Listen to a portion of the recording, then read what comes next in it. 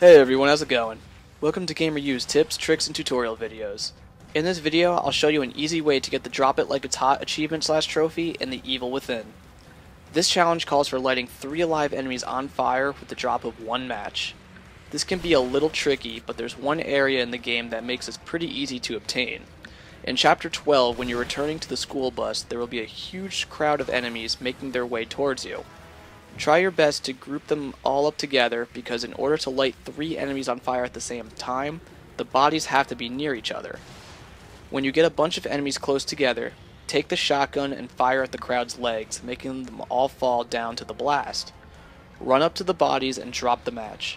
You should be able to nail 3 of them at once to unlock the achievement trophy. The tricky part of the achievement is not accidentally killing any of the enemies before burning them, so remember to aim for the legs. For more awesome gaming videos, stay tuned to GamerU.